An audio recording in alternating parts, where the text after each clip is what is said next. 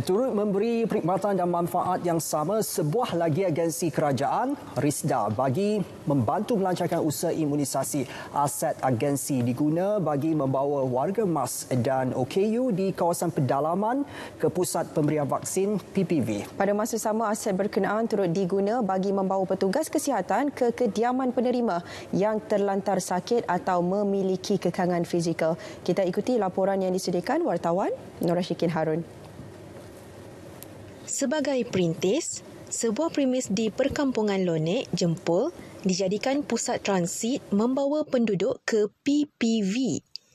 Petugas kesihatan akan turut dibawa ke rumah penerima vaksin yang memerlukan. Ini yang konsep yang pertama setelah saya berbincang dengan PKD bersama dengan Dr. Ismail. Kita dapati program outreach kita macam mana. Maknanya kita kena ada, kita tak boleh pergi semua rumah. Yang terlantar ni okey, kita boleh pergi, tapi mereka yang boleh bergerak dan sebagainya, imam masjid, bilal, siap dan orang kampung ni boleh datang ke pusat vaksin. Sekiranya perlu, Risda sedia menjadikan mana-mana premis miliknya di luar bandar sebagai PPV. Saya melihat ini satu kerjasama yang perlu diteruskan, yang perlu dijalankanlah. Kerana apa? Kerana Risda banyak bantu kita daripada sudut logistik, peralatan, persediaan dewan dan juga line listing rumah ke rumah. Yang mana ini secara tidak langsung memudahkan kerja kesihatan sebanyak dalam lebih kurang 50 ke 60%. Saya hanya perlu sediakan staf, tapi yang lain tu Risda tolong sediakan. Jadi secara tak langsung ianya sangat-sangat memudahkan saya dan pasukan. Memudahkan saya lah, sebab kalau saya nak pergi sendiri susah kan, adik saya nak bawa kan. Pun adik saya bekerja, ambil masa lah, nak kena ambil cuti semua kan.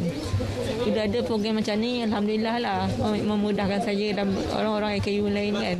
Memudahan, banyak-banyak memudahan.